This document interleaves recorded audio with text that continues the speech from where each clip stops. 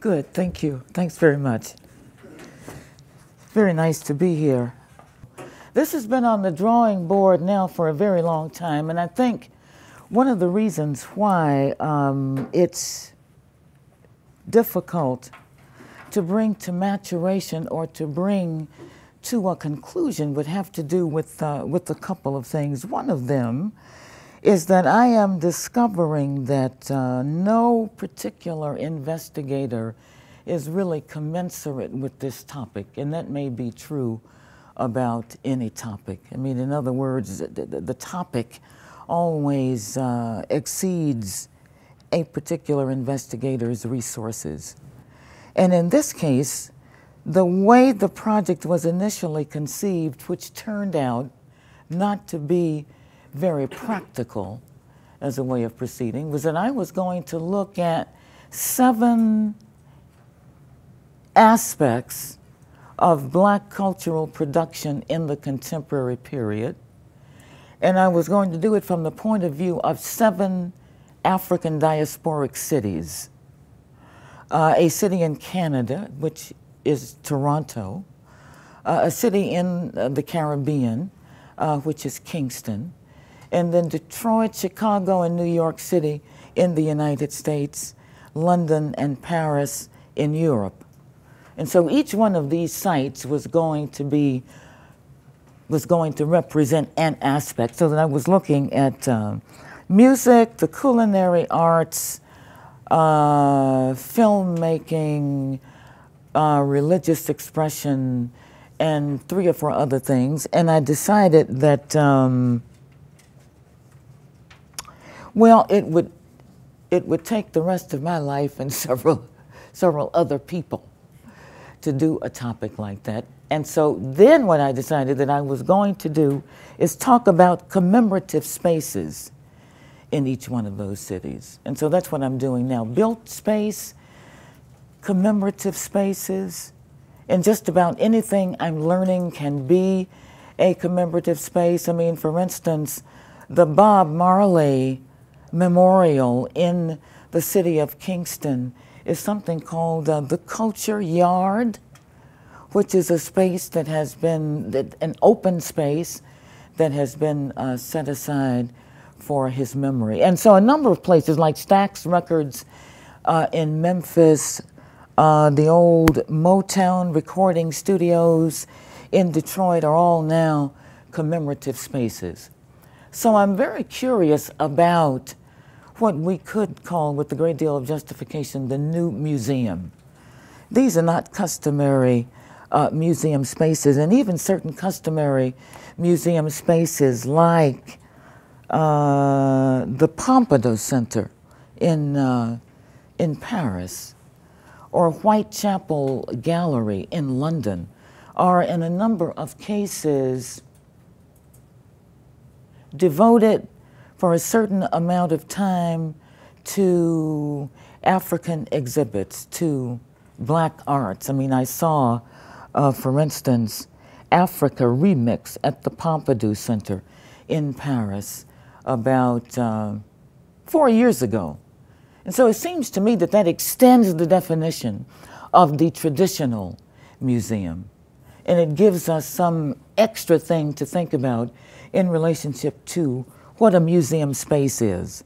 So that this project is actually going to be carried out in 2 pieces. One of them is what is Black culture today, and that's why I'm traveling to those cities to look at built space, commemorative spaces, to try to talk about cultural practices in African diasporic communities today. But the other side of this problem, which I've tried to write about a little bit, has to do with the theoretical part, and that is what is the idea of Black culture. And I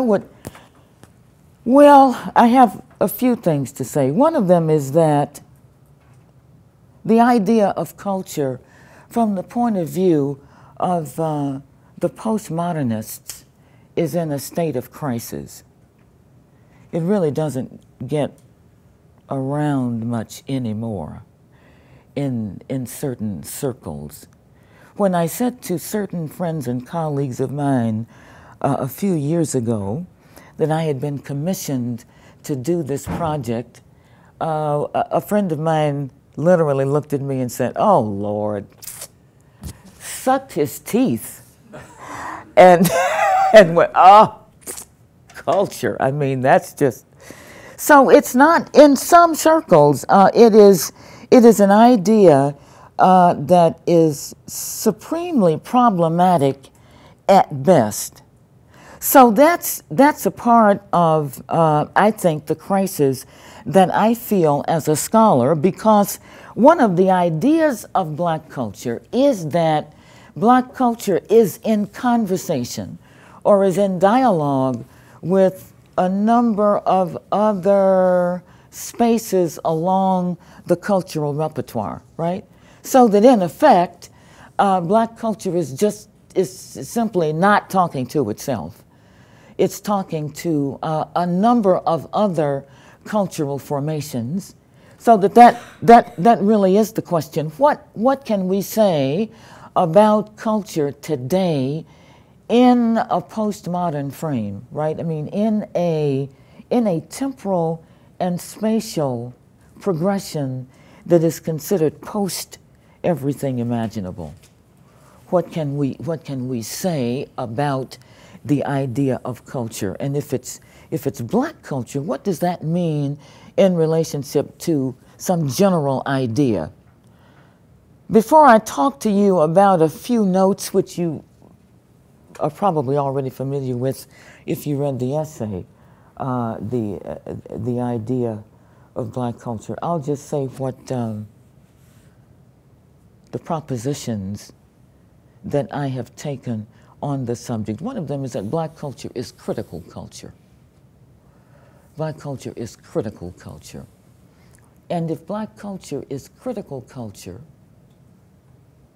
what I am suggesting is that perhaps it hasn't really come about yet. Perhaps it's an event to come. As the idea of critical culture matures. And so related to that idea is the notion that today, black culture is not limited to an ethnic group and ethnicity. It is a critical position taking across the race divide or across lines of race. And if that's true, then what that says is that anybody can take up the culture, can study it, can be a part of it. And I think the assertion of that idea hasn't been possible very long. I mean, that's not an assertion that I could have made in the context of my generation 30 years ago, and that's the generation of the 60s. That wouldn't have been possible to make. That would have been considered a treacherous and traitorous statement 3 decades ago. And so if what I am suggesting is correct, and anybody can belong to it, then that would certainly mean that not all black people are part of black culture, if it's a critical posture. And so if you're not talking about it from the point of view of morphological race or some set of genetic traits that come to name a culture, and I don't think that's ever really what it was in the first place.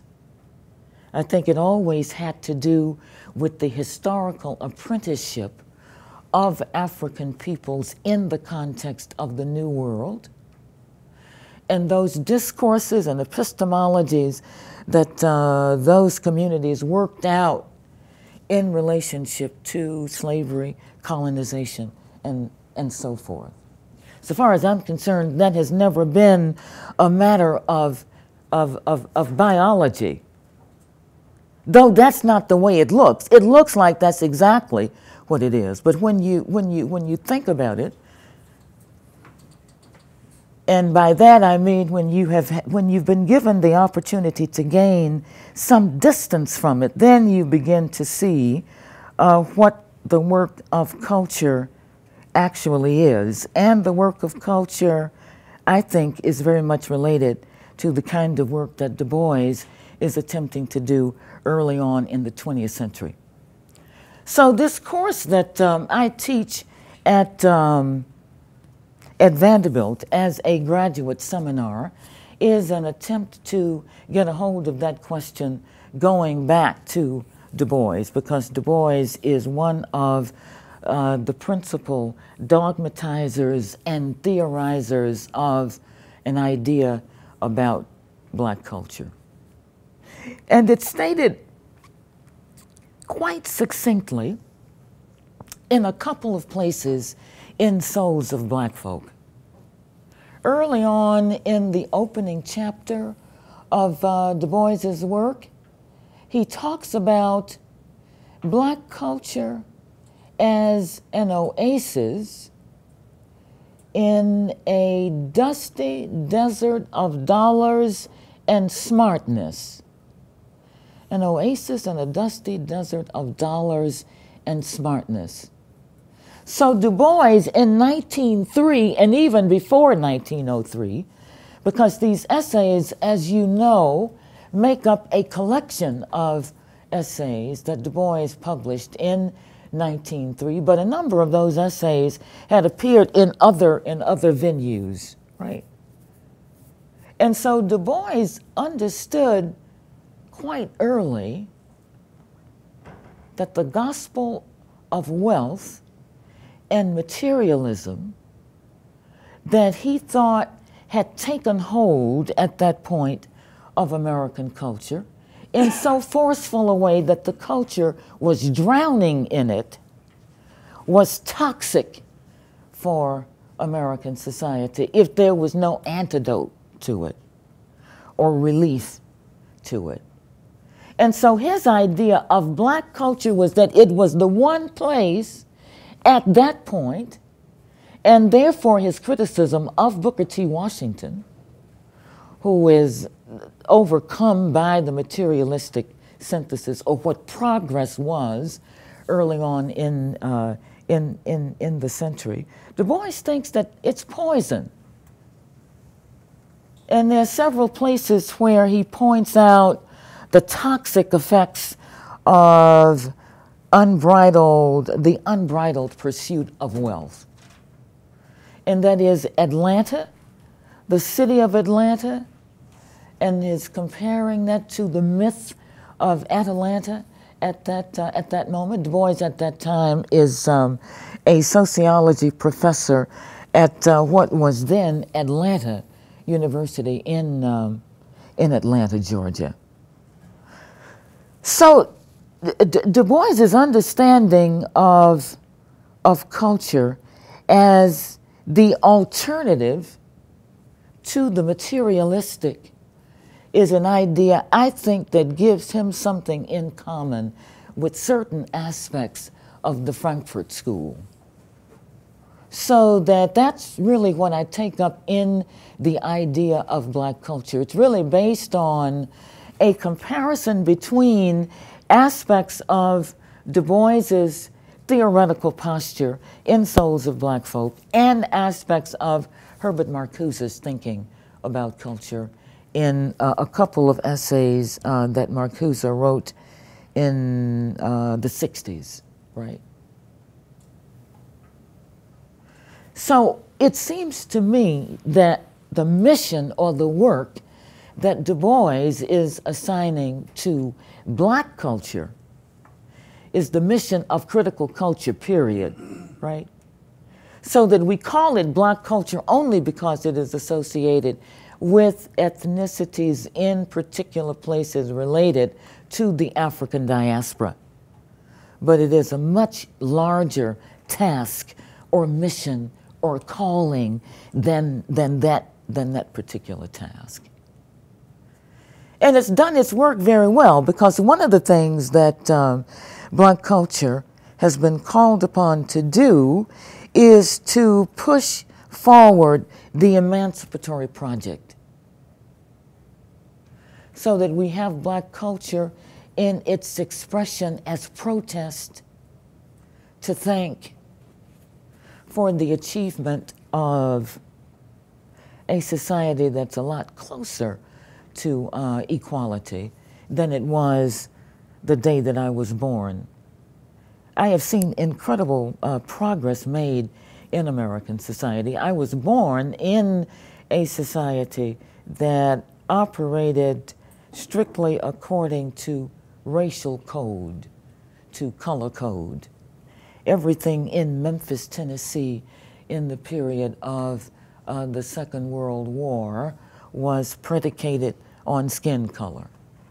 Where you lived, the church you went to, the schools you attended, the people who were your playmates, your teachers, your principals. So I grew up in an all-black world. Orange Mound in Memphis, Tennessee is still there today, but it's a very different neighborhood today from the neighborhood in which I grew up. The neighborhood in which I grew up was really something like an extended family, right?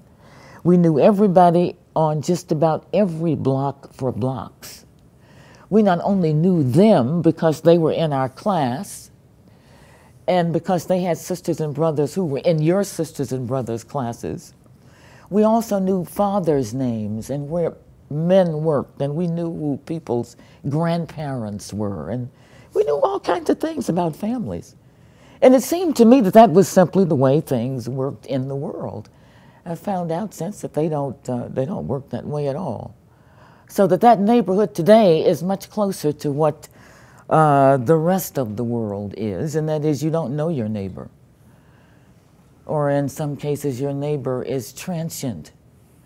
So it's a very different place from the place that I lived in. So that when I entered the state university after having spent a year at a private girls' college in North Carolina, Bennett College in Greensboro, North Carolina, I entered the University of Memphis, and that was my first systematic contact with European Americans, with white people, because there was no such contact as that in the society in which I grew up.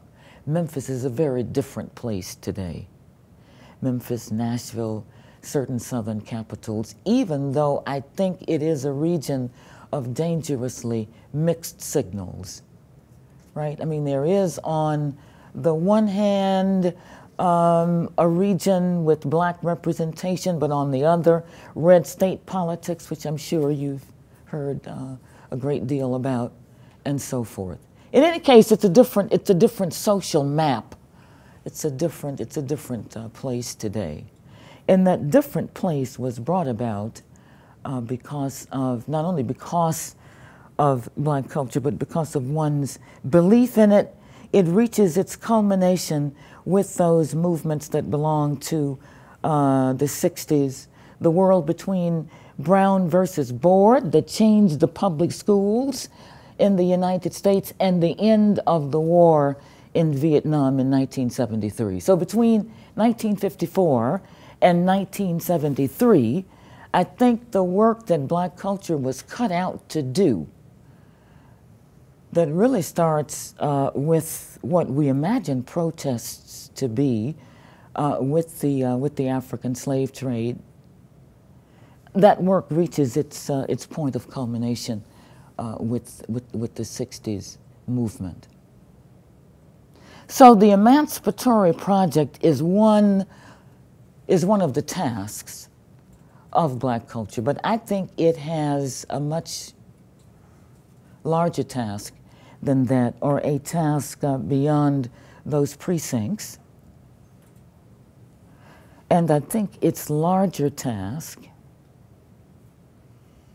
is to complete the work of equality, to complete the work of sustainability, and to try to make the globe safe for human habitation once again. Those are our big problems. And they transcend race. They don't have to do with race, because truly, if we lose the planet, which all intelligence suggests that we are losing, truly, if we lose the planet, I can't imagine what's next. You know, you can always imagine the next step. I can't imagine what the next step is beyond that. So the work of regaining the planet and getting it in the hands of forces that I would call capable of human response, which I would contrast with corporate or mechanistic response. That is what I would consider the work of culture. And that's why I call it critical culture. And from that angle, all the races are at work on that task.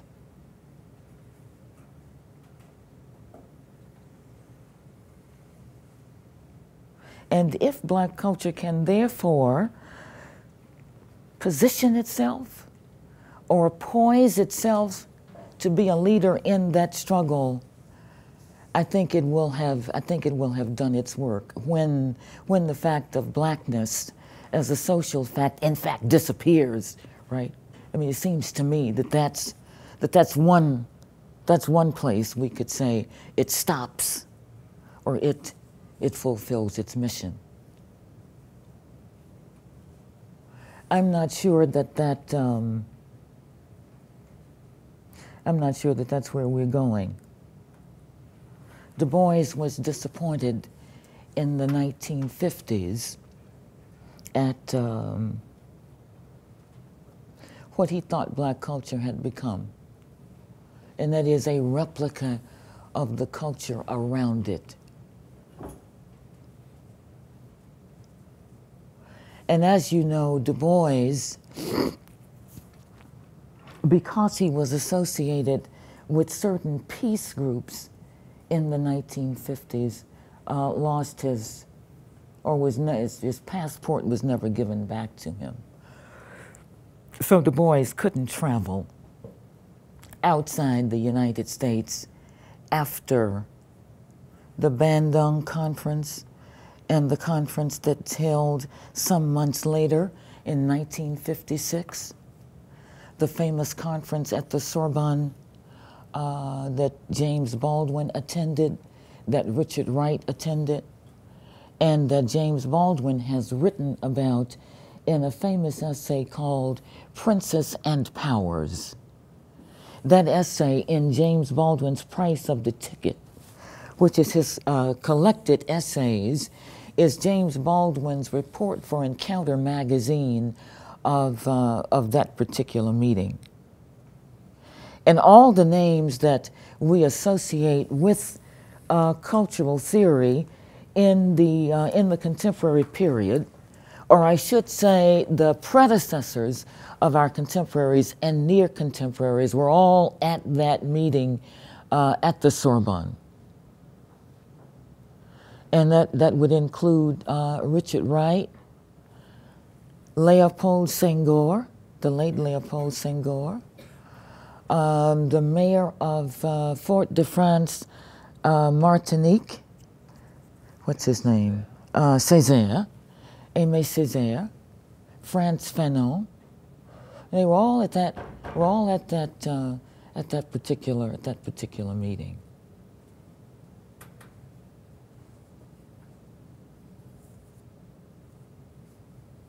Du Bois sent a telegram to that conference to say that I can't come because the United States government has taken my passport.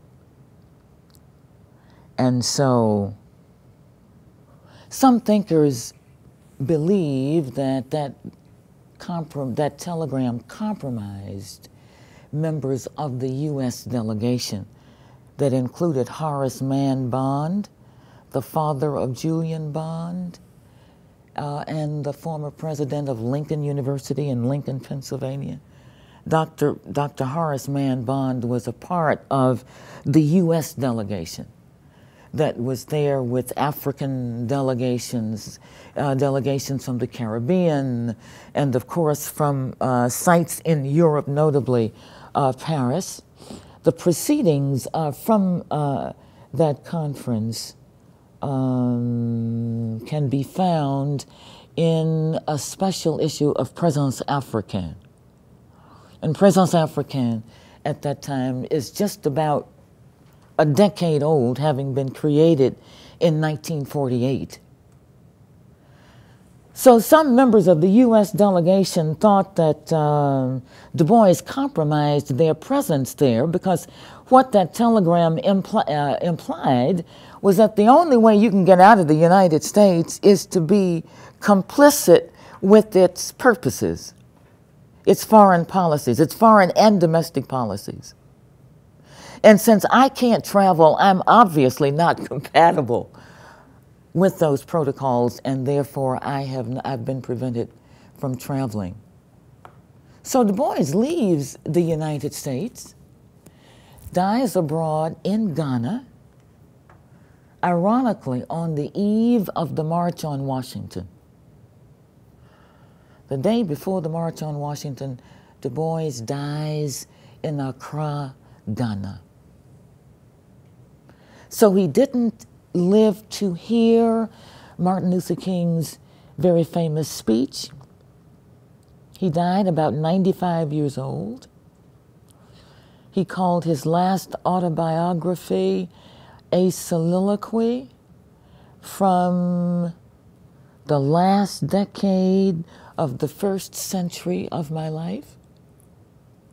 A man born, 3 years after Appomattox and the end of the Civil War.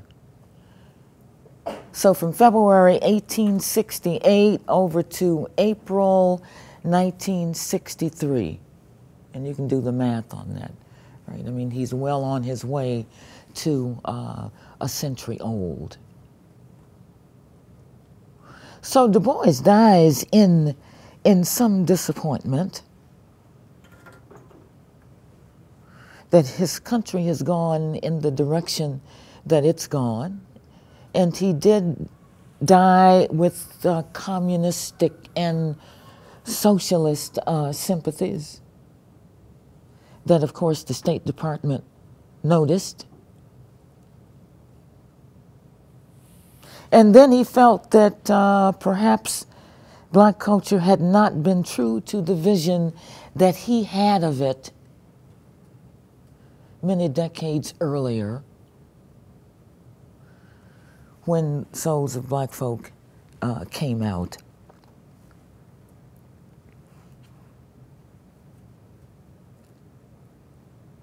I think what that means then, or what that sets us up to look at, is the extent to which Black culture has become, quote, successful at its Americanization. It is the Americanization of the African, right?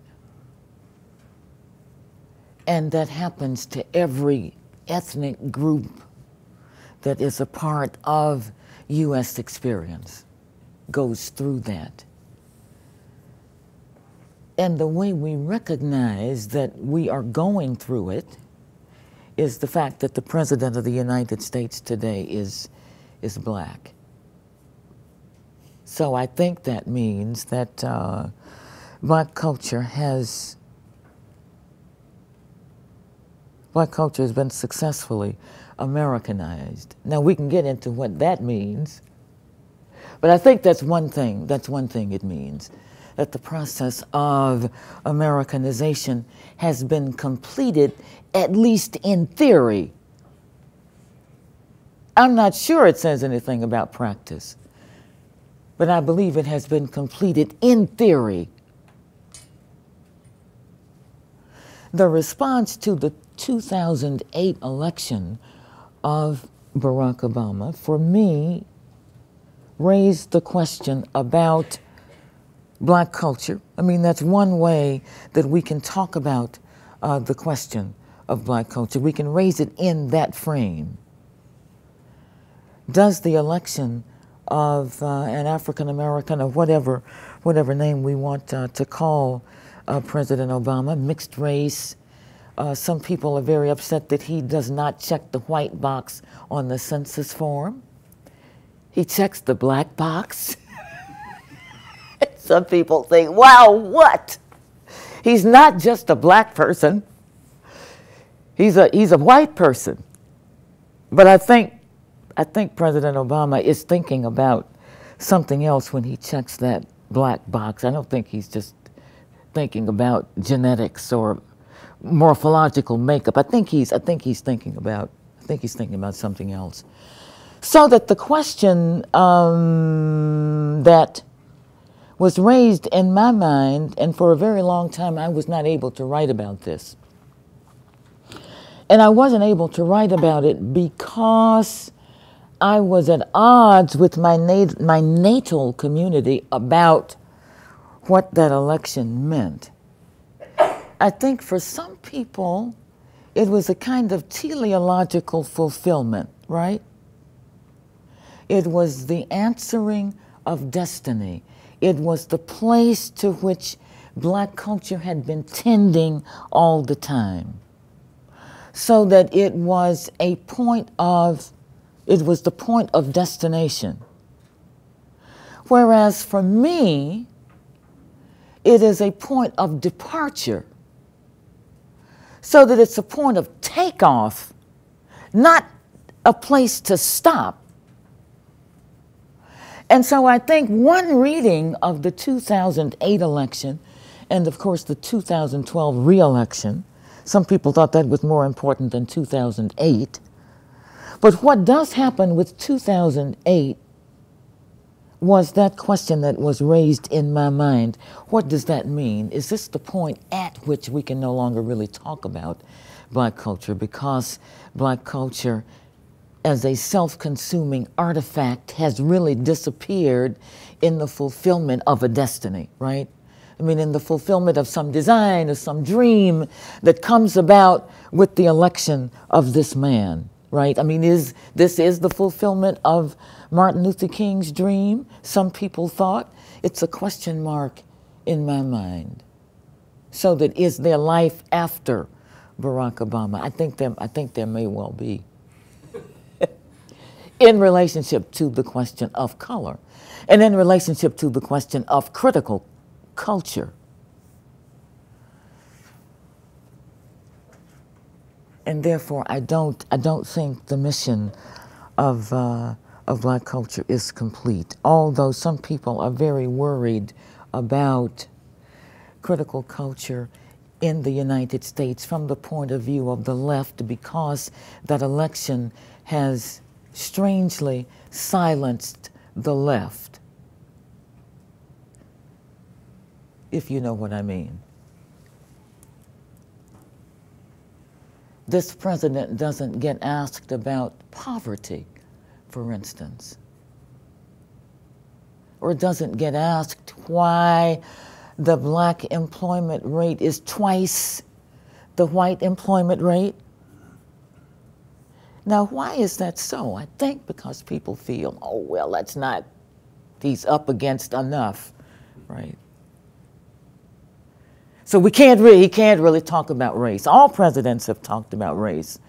Why should this president be different? I mean, somehow the protocol has shifted a little bit in left circles, and that's what I mean when I talk about a crisis in our sense of what critical culture can do. And then the last thing that I'll say, and I'll see if we can open it up a bit. The last thing that proposition that I want to take on black culture is that Black culture has become a curricular object. One of the prime locations of Black culture today is the academy.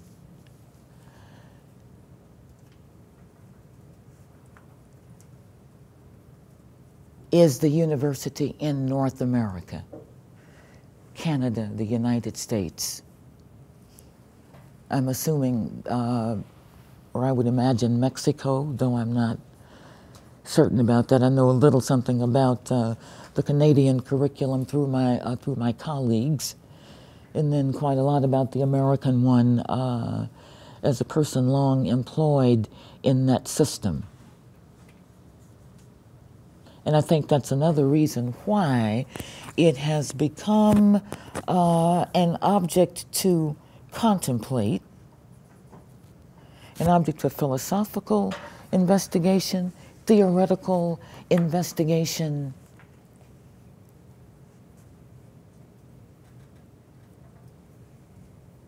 And the reason why that interests me is that that's been a couple of decades coming. Because Black studies and women's studies and all such studies like that really started as movements outside the walls of the university. As a matter of fact, the university was considered a hostile space to something like Black studies. And one of the chapters in my biography is participating in a building takeover at Brandeis University in the late 60s as a graduate student. And one of the reasons why we were taking over the building is that we were creating, that was one of the 14 demands, that we were creating the Black Studies program at Brandeis University, which is one of the first Black Studies programs in the United States. So that Black studies and women's studies all start as movements. The women's studies movement begins almost simultaneously with Black studies. Of course, Black studies and women's studies have always run in tandem, Black movement and women's movement, going all the way back to the 19th century, when women really earned their political chops observing abolitionists, right?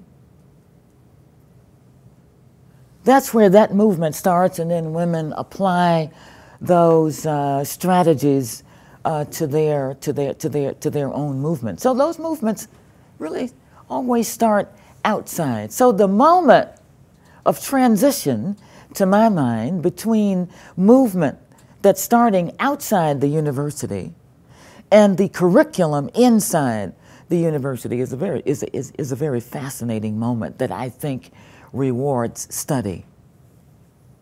So that today, one of those important subjects in relationship to a theoretical protocol is Black culture, Black studies.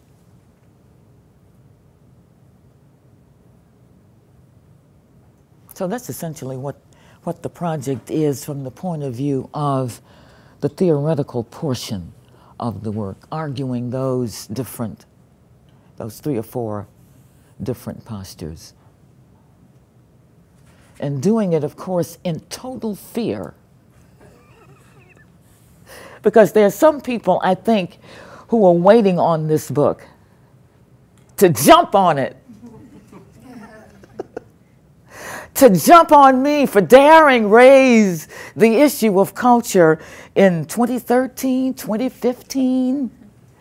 After the new millennium, somebody would dare speak about culture. After the predicament of culture.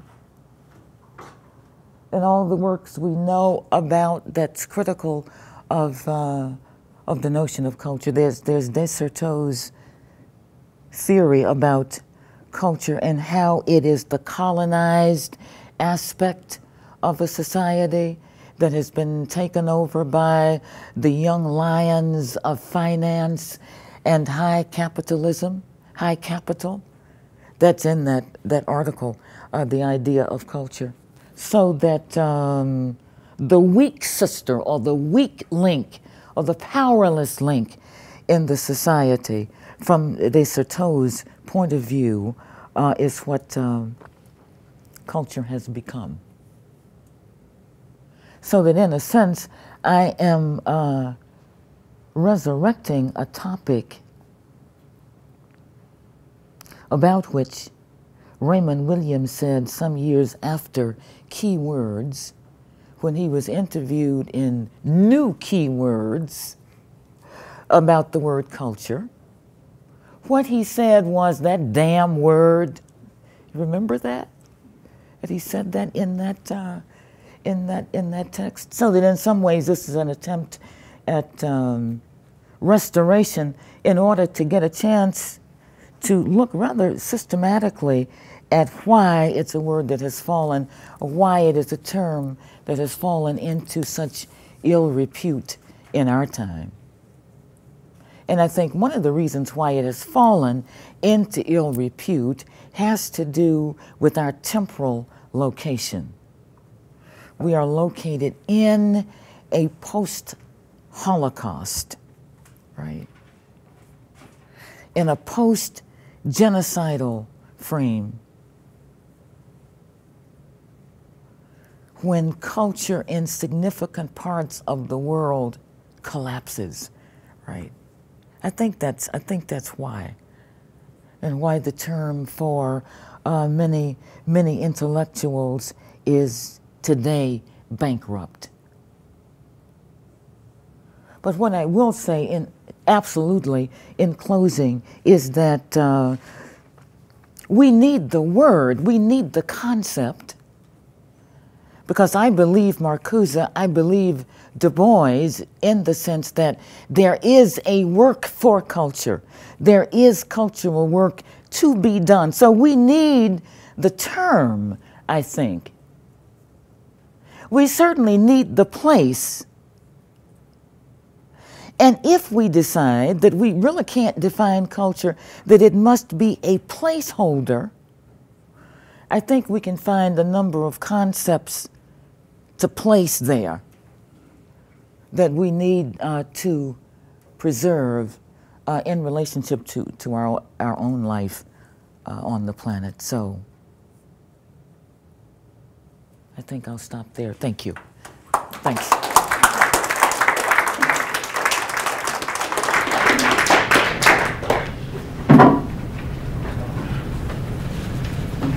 So I think we will, that was obviously, thank you so much, Hortense. Thank you.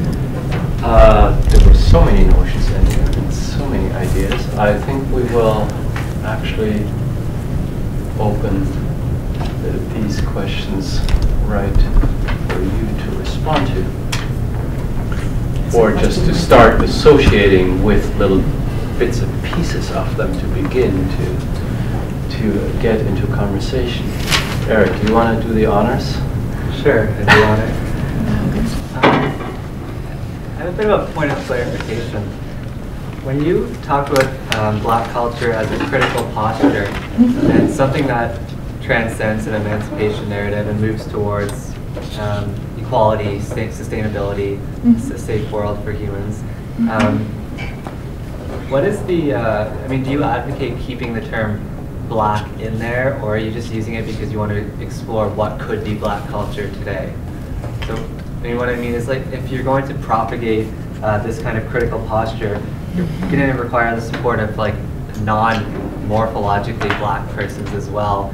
And is it necessary to colorize the term when you yourself said that it sort of transcends just the pure morphological aspect? Wouldn't it alienate people that aren't morphologically Black and potentially be counterproductive to the cause? That's really a wonderful question. And I've asked myself the question. That if you're saying Black culture is all these things, why do you, at the end of the process, I mean, when you've gone through whatever it is that you're going to go through, why would you come to the end of it and still call it Black culture? And what about people who don't want to call it that? but who see the world in ways that you think are critically important. Why would you still call it that? And so I don't really have an answer to your question, except that to call it black, even after all of that, would be poetic irony, right?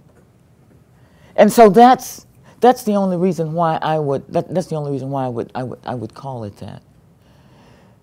A publisher thought that the idea of black culture needed explaining. Now, I think I have in my mind, have a pretty good idea what the publisher had in mind. That I'm expected to say something. I mean, from the publisher's point of view, there had better be black culture. Or I'm in trouble, or the publisher, I mean, somebody's in trouble. It's like, what do you mean? And so, if this putative object has to be materially there, from the publisher's point of view, the question is not questionable. But from my point of view, it's a putative object, or it's a question that we raise about the question itself. And that's what I'm trying to turn the project into. But my sense is that that's not necessarily what will make the publisher happy. So I'm thinking that if the publisher has some places that you have visited, that would make the publisher happy, because you're then reclaiming the concrete, or the material, or the real, right? But from a theoretical point of view, the kind of questions that you raise are the kinds of questions that I'm trying to raise. What makes this black if anybody can participate? Which is what I'm advocating, right? So why is it still black? So it's really a good question. Yeah. Yes, sir. You mentioned that, I may have misinterpreted this, that black culture evolves from the beginning of a slave narrative, as it were. So how would that be affected, say, in the case of most specifically Montserrat, where you have two slave cultures side by side evolving a joined culture? So how would the beginning of the slave narrative affecting the black culture then sort of change if you have two sets of slave cultures evolving at the same time? Okay, did you say a particular place? Montserrat. Montserrat. Yeah, could you explain that situation to me? Montserrat was predominantly a place with both Irish slaves and African slaves. Okay. Whereas Ireland. Yeah.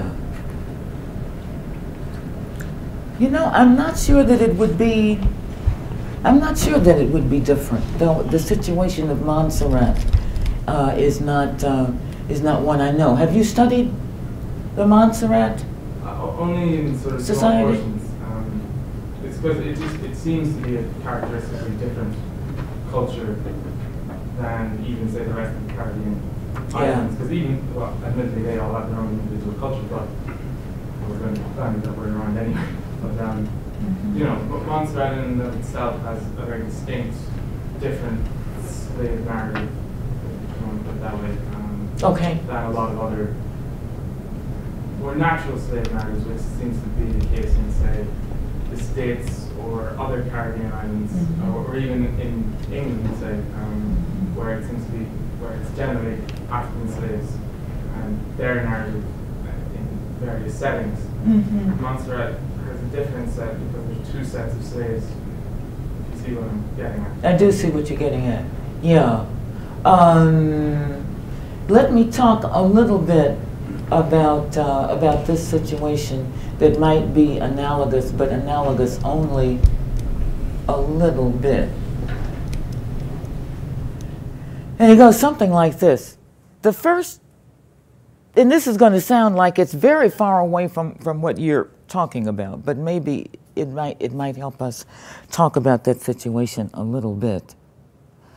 The first blacks in what becomes the United States arrive in Virginia in 1619. It's not clear what their status is, but it's almost certain, according to some historians, that they are not slaves, right?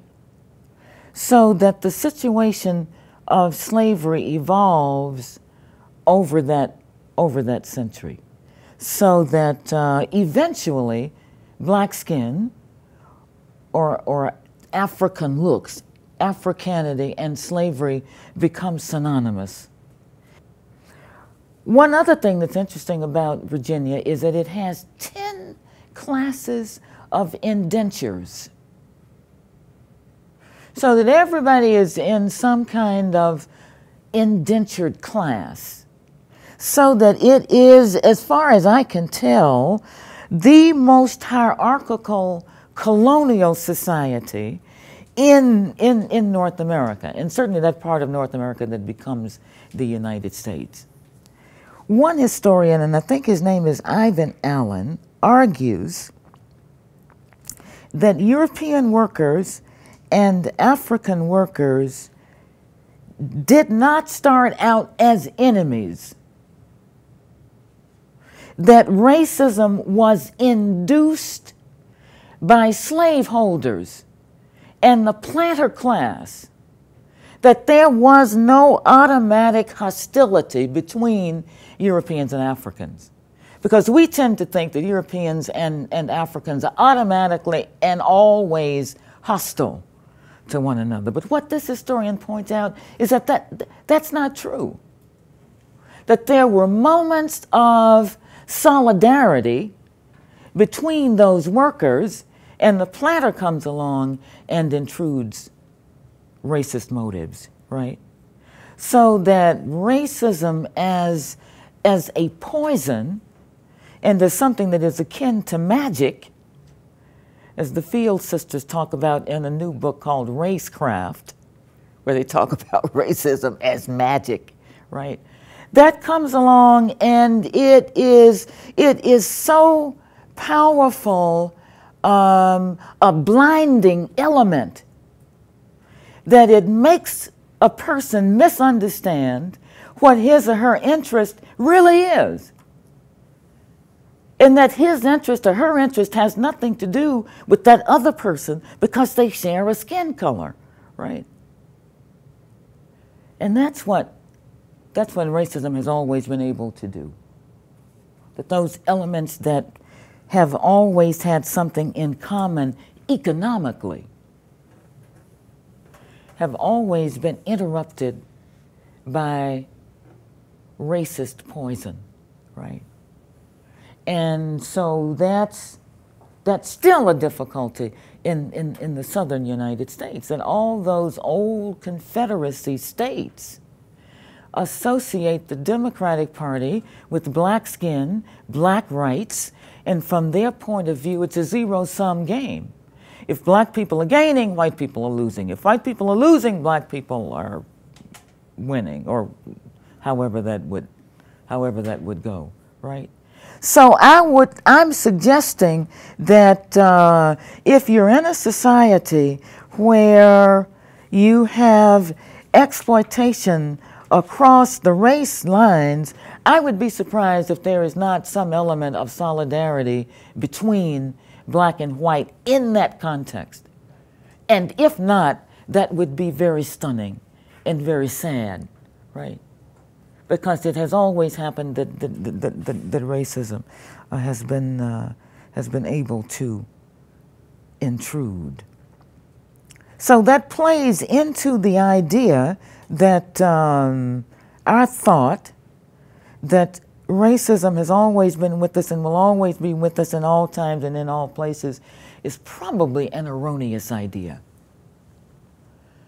That it has no basis in historical fact, even though it is counterintuitive when we look around our world. It would look like it's always, that it's embedded in the very planet, and I'm not sure that that's so.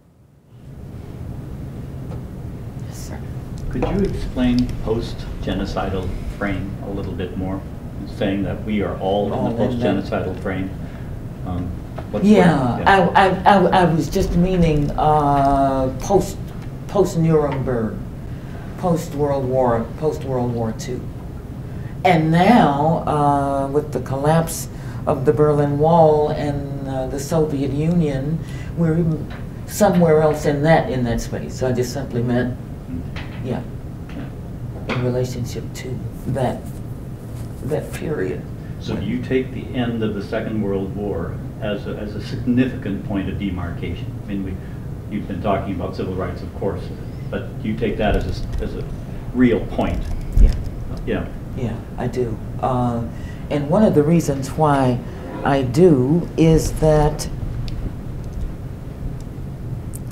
a number of important German intellectuals come over to the United States after or during and after the Second World War, and members of the Frankfurt School.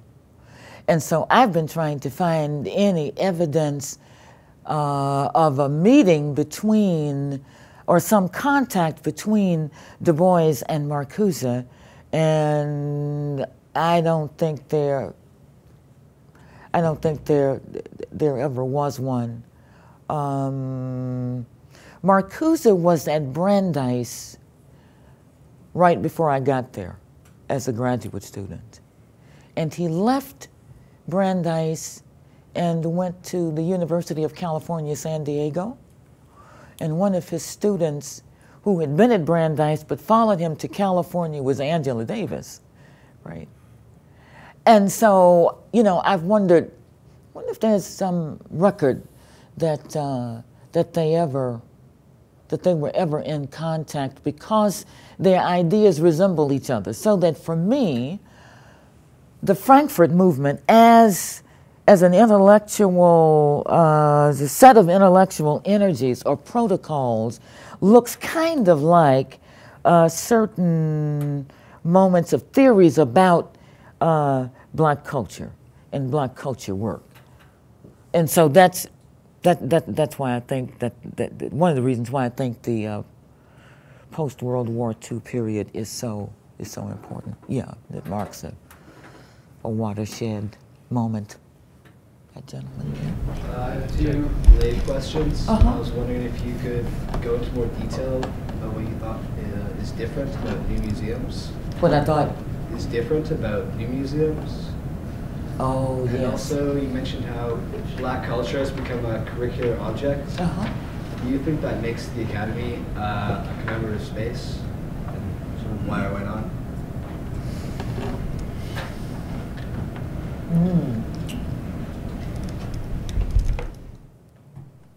You know, I don't think so, because I think commemorative spaces or commemorative gestures have about them some element of nostalgia, right? And that's why I am, I'm not opposed to commemorative gestures, but I kind of, a dear friend of mine with whom I was arrested at a sit-in in Memphis as an undergraduate, because we were trying to integrate the cafeterias around the University of Memphis that did not admit Black people. And so a friend of mine who was a student at a university on the other side of town, a young white man who's no longer so young a white man, joined that movement. So we were all arrested that day. Now, this person is always going to civil rights memorials, King memorials. And I say to him, listen, God damn it, it's not over yet.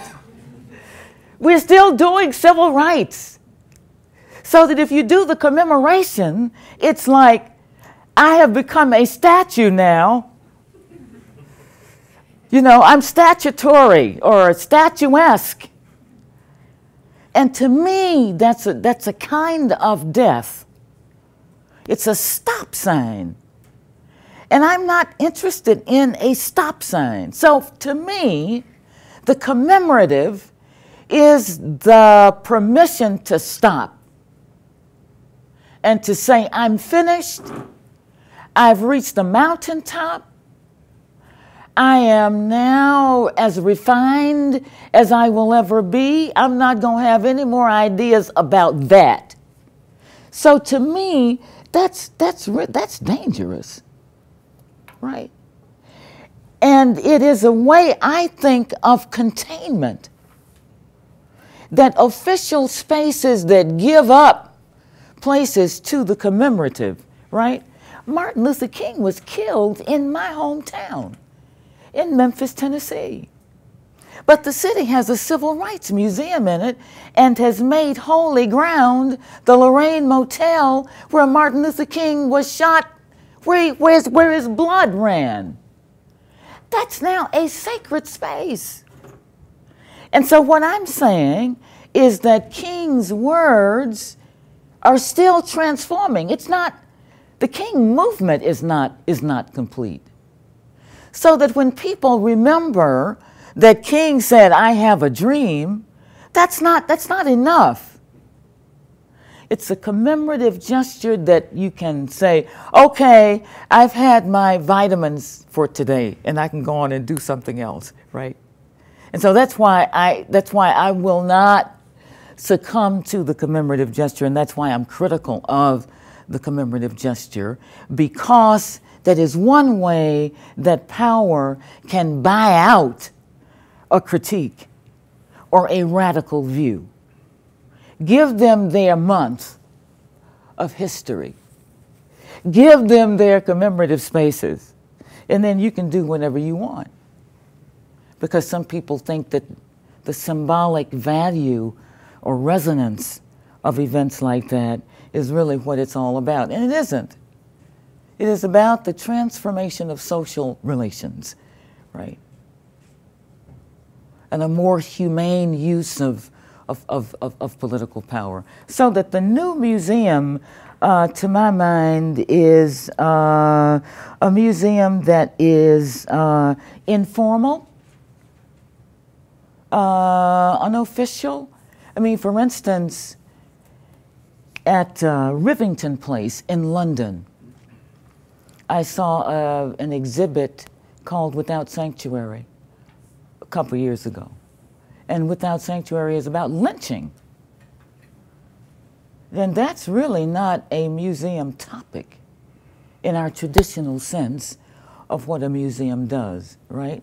So the new museum is an attempt to expand our definition of what can be commemorated or exhibited, so that it's both a great idea at the same time that it runs into this notion of the commemorative that turns living things into dead things. Can I just follow Jake's question up? I think he had a second part to the question, right? So we'll have to come back to that. Okay. But so what do you do, you know, as I was listening to you and I find myself nodding and I go, yes, that's how it is. And well, we had just 3 weeks ago a writer here who actually fought very hard to have a commemorative plaque in Vancouver to actually at least remind people of, you know, what is called Hogan's Alley, which was, you know, this little lane really that was destroyed by urban renewal. And even he was perplexed because before he came here they had just gotten the plaque. And he came here and he said, and now I don't know what. And it was actually an interesting moment. I mean, you had fought for this for something like 15 years. Okay. And so I'm wondering, well, okay, so what then do we do? You know, do we actually say take the plaque down? No. Okay. So there's no, we don't. We don't say take it down. Yeah. We leave it there, and we actually visit it. But it doesn't mean that we stop petitioning that government or those people in those spaces, right? Yeah. But yeah, I see what you mean. I think his question was, how do you now translate Yeah. a sign of recognition, right? And recognition can be so dangerous, as you point out. How do you translate that into something that creates more action or that creates more culture? You know, my experience is that usually people stop with the plaque. Yeah. You Just know, go on. yeah, that we've accomplished something. We've done something. The symbolic value of the plaque for some people seems to be enough, right? And I think that's the danger of the plaque in the first place. Yeah, yeah. It's a lid. Huh? It's a lid. It's a lid, exactly. Yeah, it's a containment. Yeah. Yeah. Okay. Were we done with your question, Jake? Okay. Kevin. I was wondering what you mean exactly by critical culture. Do you mean by like work done by cultural intellectuals, or does it include expressive culture, like musical culture, for example? What exactly are you talking about? By critical culture, I mean, yes, the work of intellectuals, but I mean the work of the intellect that can be done by people in and out of the academy, right? It is a way of living and being in the world that is thoughtful and meditative and is always looking gift horses in the mouth. You giving me that? Oh, well, now let me see about that. Let me walk around that. Look up the backside of that. See what's in there. See if you really love me as much as you say. That. Yeah, a critical disposition toward the world. And I think that leads to, well, a number of things that might include a non-hierarchical sense or a wider democratic sense. Or, Can I ask a follow-up? I think. What exactly was Du Bois disappointed about when he referred to the Americanization of black culture? yeah, he was disappointed that black people had become materialists, like the culture around them, and that they were not critical of the American creed and the gospel of wealth. And that they were as corrupt in that sense as anybody else in the society. And I think that disappointed him. I think by the 50s he understood that for all his years as an activist, intellectual scholar, certain things that he had hoped would come true maybe weren't going to come true. And I think that's why he left the society and said to hell with the passport. He's buried in Accra, West Africa. Yeah. Yeah. I keep hearing bell hooks while you're talking, and especially the stuff about critical culture and about the Americanization of black culture. Mm-hmm. And I wonder if the idea that she has of the place of the margins as a place of resistance, because you can look into the dominant culture, because the dominant culture is so prevalent that everybody knows it, but you also have your own perspective from the margins, so that you really have the best of both worlds. Yes. And I'm wondering if that is is sort of what you're talking about with the idea of critical culture and then critical black culture being a place that is used to being in the margins and critiquing sort of the dominant culture and the Americanization of black culture. Yes, that's right. And I would also want to probably cast an eye from time to time on marginality itself, right? I mean, I wouldn't want to freeze the value of that either, or to turn that into a sacred space, right? Because and there's also a way in which you can also reify the margin, right? If the margin remains a point of praxis or a point from which to perceive, that's one thing. But then to reify it as some kind of holy place, a holy site, I think is probably problematic, right? And I think that happened with certain black nationalist 60s formulas, really, right? I mean, they reified the marginal spaces, right? Yeah.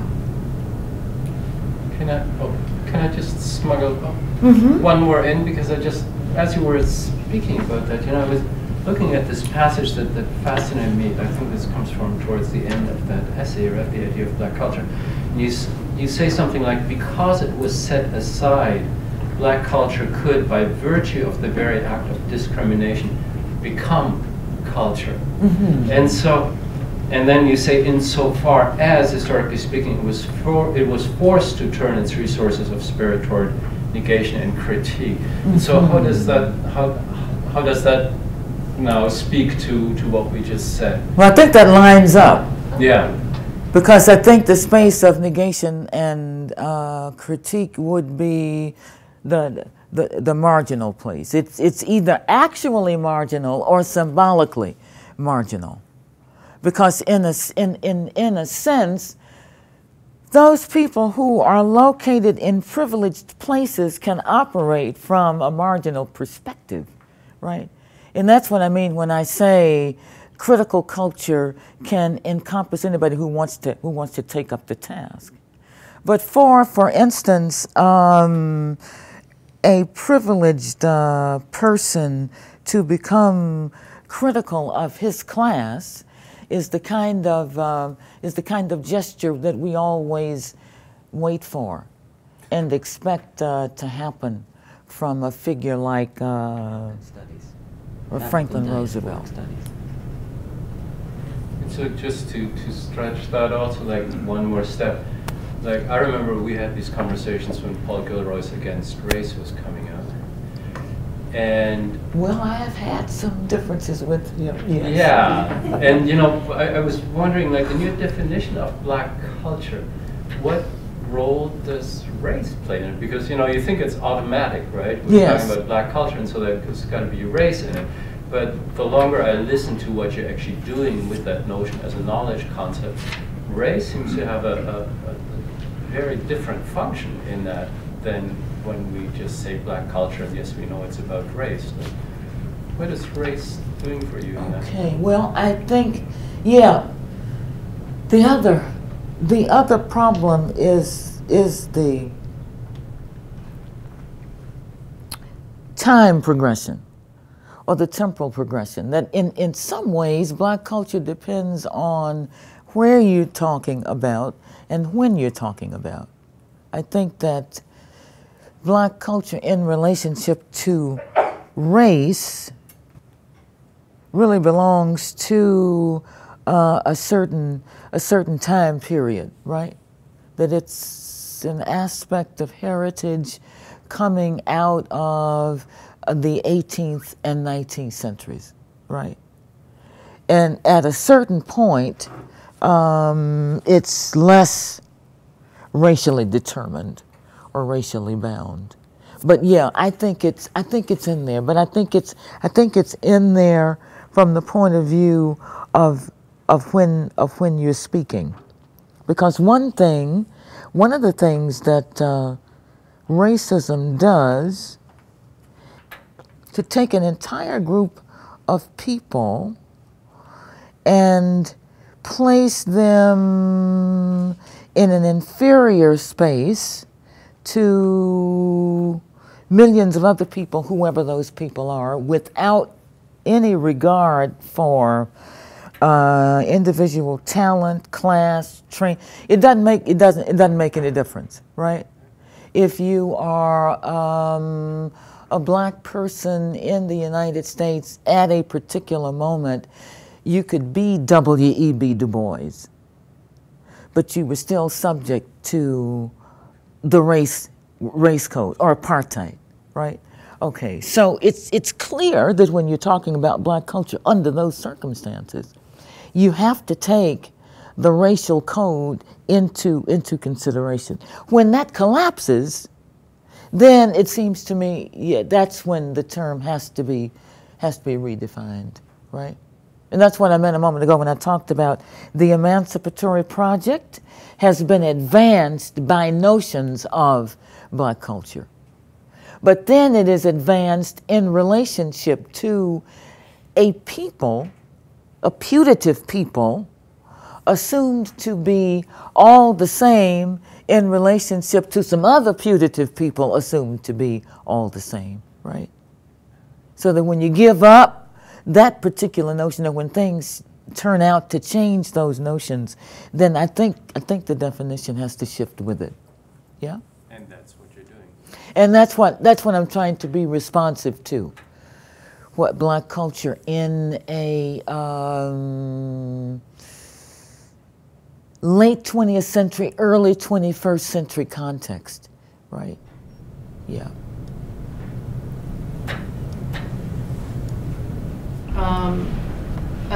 A culture that has a sort of parallel history with black culture, and that's indigenous culture. Mm-hmm. But it seems like that culture hasn't experienced a lot of hasn't benefited from the emancipatory project in the same way. So things like which one hasn't Pardon me? Which one hasn't benefited? Indigenous culture, yeah. American Indian culture. Yep. So that you don't, for example, when you were talking about commemoration, I've heard, I can't remember which scholar talked about this, but there needs to be an acknowledgement of genocide, for example, that we have monuments for the Holocaust, but we don't have monuments to the genocide that happened in the Americas. Yeah. And so I'm just wondering, in terms of, like, you're situating black culture in a larger emancipatory project, and I'm just wondering if you've thought about how indigenous culture might, or if there's dialogue, or if there needs to be dialogue there, because it seems like there's a lot of taboos and silences around indigenous culture that there aren't around black culture. There's something more dangerous about going there, it seems to me, for those who are in power. There's so even about becoming an academic object, I would argue, at least in the Canadian context, that indigenous culture is not an academic object. No. And so what does that say about it's not safe territory to open up? That's right. Yeah. And I have often wondered why it isn't, and why it is of all the cultures that we refer to in this way, why is that one so different? And I'm just not. I'm not sure, but I have wondered if the difference was the massive resistance of Indian peoples over the 19th century.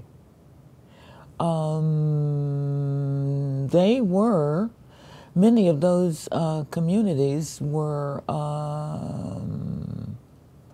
a real threat to colonial order. Now, I'm not saying that there were not African slave insurrections, but it seems to me that from that point of view, in terms of who is a more palatable civic object, that the black person is really forced into a meeker space in that sense, or a more palatable space than the native person. Now, that's just my own sense of what happened. Some people believe and this is just at the level of folklore. I don't know what the history would teach, and I need to read more of that history. But some people believe that slave-owning interest would not have hesitated to enslave the European if that had been possible to do. That it's never been about color.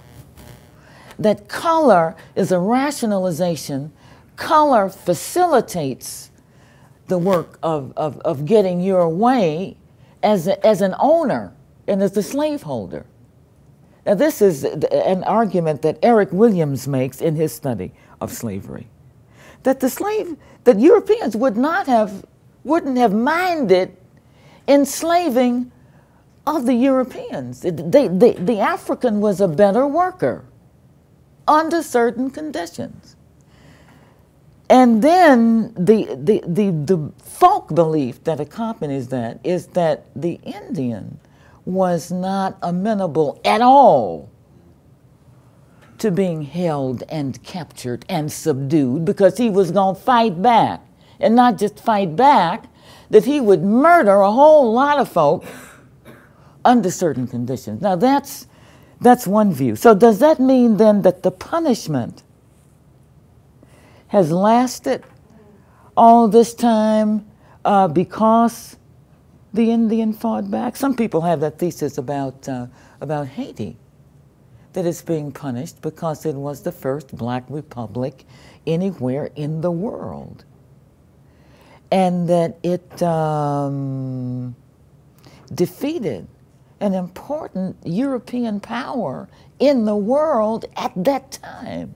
And so you not only have to subdue those people, you have to continue humiliating them.